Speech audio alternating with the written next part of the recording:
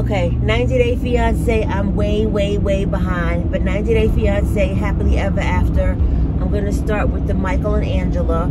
Get right into it because those are to me, one of the more challenging relationships. So Michael and Angela are fighting because it's Monday. Like that's just what they do. They argue, they fight, they argue, they fight.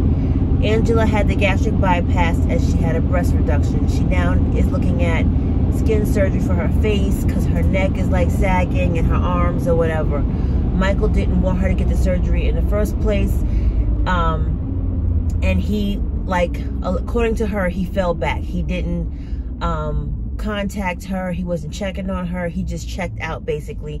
And he just said, because I didn't want you to get the surgery. I don't want you to, you know, because you could die on the table.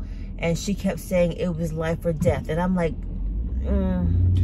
I had a breast reduction that wasn't life or death. It was a painful thing to go through because it was the stress on your back and everything else. But Angela, you know, her doctor recommended her have the gastric bypass and the breast reduction because once you have one, the other one would not be as helpful.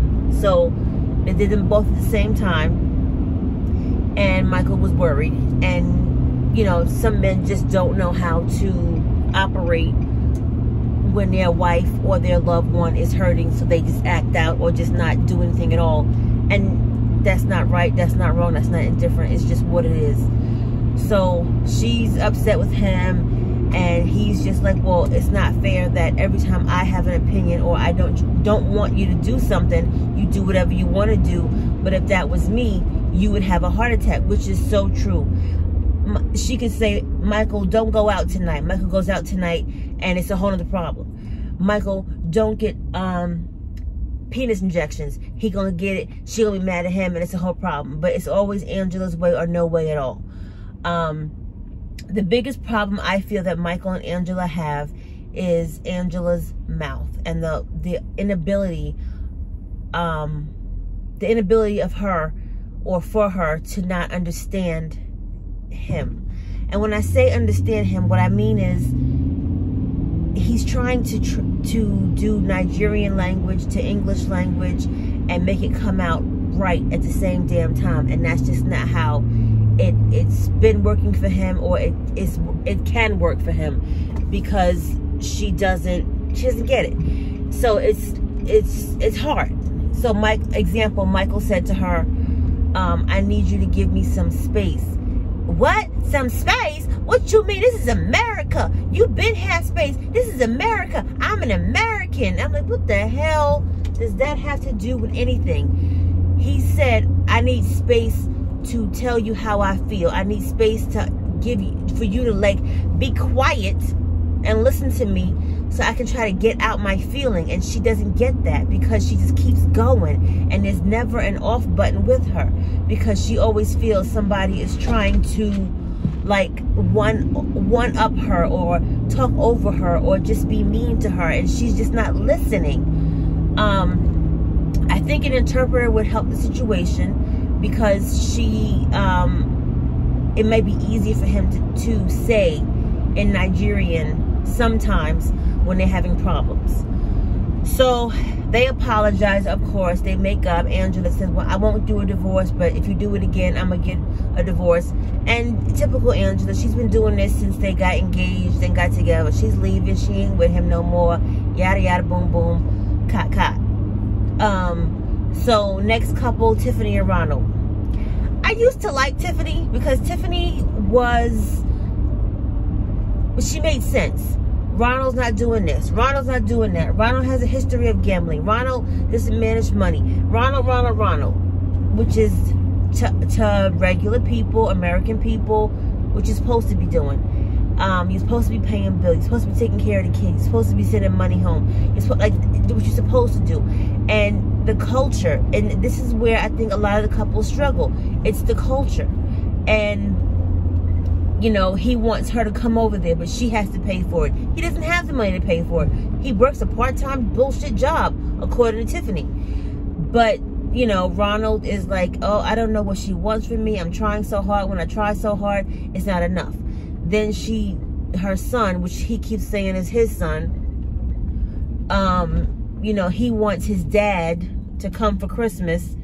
And she's like, well, I don't know. You have to prove to me this, prove to me that. And I'm like, Tiffany, you have to stop.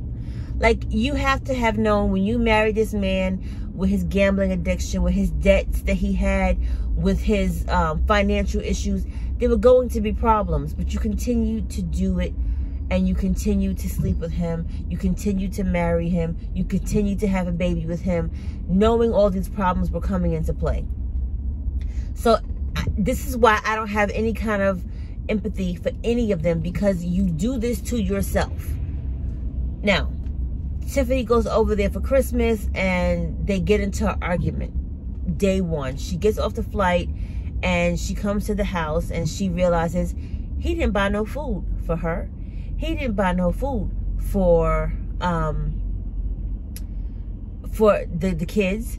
So she's like, well, honey, baby, like, we have to go shopping. And how didn't you do this? How didn't you know this? And he's looking at her like she's crazy. Oh, it's no big deal. Let's go to the store. They go to the store and he forgot his credit card to pay for food. And I'm like, when she got to the house and said, we need to go to the store to get food, at what point do you not pick up your whole wallet or your money? But, you know, whatever. It was $300 and something in food. He didn't have enough on the card he did have, so she had to pay the other half. She gets upset about that because she's like, he's buying stuff that we don't need. And I'm like, you can't say I need food and then he buy food and then it's too much food. Like, just stop, Tiffany. So then they go on a safari and no, sorry, they get back. Let's get back until they get back home and Ronald is putting the groceries away. She comes in the kitchen and she's like, oh, baby, I'm so tired. I'm exhausted. That was a long flight. Then we have to go to the grocery store. Can you please help take care of the baby, Carly? And I just need someone to, honey, like, seriously, like, right now, please take her. I'm so tired. I'm so tired. And he's like, I'm putting the groceries away. She goes, well, stop for a minute and then take the baby. And then he starts mopping because water spilled. I mean, what the fuck is going on right now? What is going on? So they get into an argument because he would not take the baby.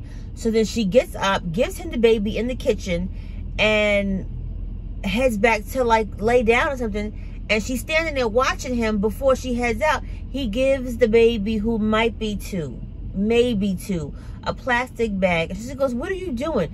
Another argument because he gives her a plastic bag to play with. Ronald, you don't give no baby no plastic bag. But he don't know. He never been a father, so how would he know? And it's just, then they go Christmas tree shopping because it's Christmas time. He wants to get this big Christmas tree. He's trying to do the right thing and have a nice Christmas, their first Christmas together. And the little boy, Daniel's excited. And Daniel is, oh yeah, Dad, let's get this Christmas tree. And they're, you know, having a good time in the Christmas shop. Of course, Ronald spends way too much money, and her problem is, you know, he spends all this money and I know he's going to have problems paying it back, which is going to turn into my problem because I'm going to have to help him pay it back because he doesn't have the money. And it's just a snowball effect of overuse of money, Tiffany's overuse of her mouth and her alleged power. Then they go to see a safari, which is cute. They're all having a good time. Tiffany, Ronald's mother comes. Ronald's mother is not here for the shit. And she's just like, Tiffany, what's the problem? You look sad. She tells her what the problem is. And it's like, here we go again. The problem. And Tiffany's mother said, Ronald's mother said a very important fact. And I think Tiffany sat back and was like, oh shit, you might be right. She said, you have high expectations of Ronald. And when your expectation is not met, you're upset. And it's almost like, not set the bar low for him, but you have to give him a break or help him along the way to get what you want. And she doesn't get that. Tiffany is American, like I'm an American, and it's you want a microwave. You want it to be done in 1 minute or less. And that's a huge problem. So she starts crying, and then Ronald finds out that they were talking about him, and he gets upset, and they sleep in separate beds. Then they try to have dinner together, and it starts all over again with the fight. And, you know, they go into wake up in the morning, and they talk about the problem. So he said, as a South African man, I find everything you're doing offensive. I'm trying to be the man in a relationship. I'm trying to, you know, basically be the man you want me to be. But every time I take a step forward, I get 2 steps back because you don't give me a chance. And she looked like, oh, maybe you're right. Maybe I should slow down, calm down, hold on. And you know, it gave her pause. Now, I'm not saying that he deserves a full break on everything, because common sense shit he should be doing. But I'm gonna move on from Ron and get off his ass. Natalie and Mike, I just need y'all to not be together sometime, because this date, y'all should have got married. Natalie goes to have this nasal surgery that she has planned that she didn't tell Michael about. Michael finds out by way of her friend who they had dinner with, and Michael's like, why didn't you tell me? And I'm like, how did you tell him? Don't you got to go through his insurance? Don't you got to get like pre-authorization, doctor's appointments, and where they live don't seem like they have a lot of options for doctors, like it's a big city. So they get into it. Michael's like, I'm going to support you, of course, but you have to like tell me these things. Surgery is major, no matter how small you think it is. Come to it, day of the surgery, he wakes up, she's gone. Didn't say, Michael, I'm leaving. Didn't say, Michael, here's a date, time, place. He figured it out. He takes a cab because she took the truck, and he's trying to call her. No answer, nothing. I'm like, who the fuck does this? Because you have to have a ride back. So are you here with your friend? How did you think you could come out of surgery and drive back home, which was about 2 hours away, according to him? So he drives around the parking lot of the hospital, finds her, finds the truck. He gets in the truck and pulls off. I was like, oh, that's what we doing? Okay. So, you know, he second guesses himself, comes back, and he says, you know, that wasn't right. I'm not going to do that to her. We'll just talk about it later. And she comes out of surgery. They go home. He's trying to take care of her. She's being super annoying again. Oh, Michael, please, just don't move, change lanes. Oh, Michael, I want potato and mushrooms. And, oh, Michael, he's like, I got it. Just lay down and relax. And it goes into another snowball. And then they have a conversation later about, why did you do this to me? Why did you just leave me? And we'll see what happens next week. So that's all I have on 90 Day Fiancé. Oh, excuse me.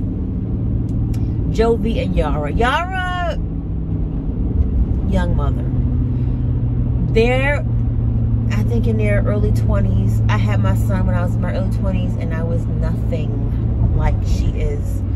I get it. Jovi wasn't there, so she thinks she is the ruler of the castle, and she can do what she want to do when she want to do it. It's Christmas time again, so they invite Jovi's family over after Jovi comes home from being away for 3 months. And, you know, to his new apartment that's in the suburbs that Jovi did not want, because he wanted to be close to the city, because Jovi, is a partier. And Yara was like, no, you have a baby now. You have to be in suburbs. Oh, no, Jovi, this is not how things work, Jovi. You have to be in the house by 6 p.m. No, Jovi, the baby has to go to bed by 6 p.m. She has to have a schedule, Jovi. And it's like, girl, please, you wear me out.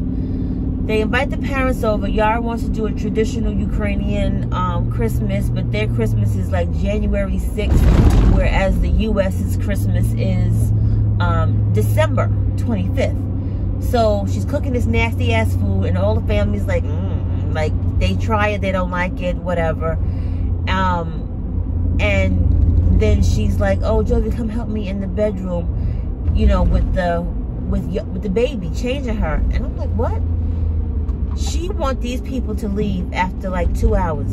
They drove 2 hours, they stayed 2 hours, and then she wanted them to go home. So basically, they'll have a 6-hour day for 2 hours. He's like, I'm not telling my parents and my family to go home. Who does that? That's rude. You do it. How about my parents are not going home, my family's not going home, you go ahead in the room with the baby, I'll be out here with them. Like, put her the fuck down to go to sleep and come back out and everybody just watch your tone and lower your voice because she's sleeping. Number one, I don't know what baby go to bed at 6 p.m. Anyway, let's start with that. So his family is just saying, you know, I can't imagine Jovi is like this parent. I can't believe he's like in the bed at 6 or 7 o'clock. Jovi used to be like coming home at 6, 7 in the morning. Like, you know, you become a parent and you change and your lifestyle changes, but she has him on some kind of crazy tight leash, and it is insanity to say the least. And he's pissed at her, and she's like, well, I don't understand, Jovi. In Ukraine, you come to people's house, you eat, and then you go right home. You don't sit around and talk. We don't do that. But bitch, we are not in Ukraine, okay? We are not in Ukraine. You've taken him out of his party environment, away from his family. They finally come and visit after him being gone for 3 months, and you want them to leave in 2 hours.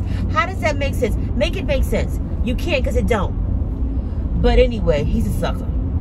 I mean, there would have to be a happy medium some kind of way. But I digress. Anyway, that's all I got. Ain't got no more. Like, comment, subscribe. And don't forget to comment below. Let's talk about the people. Let's talk about it.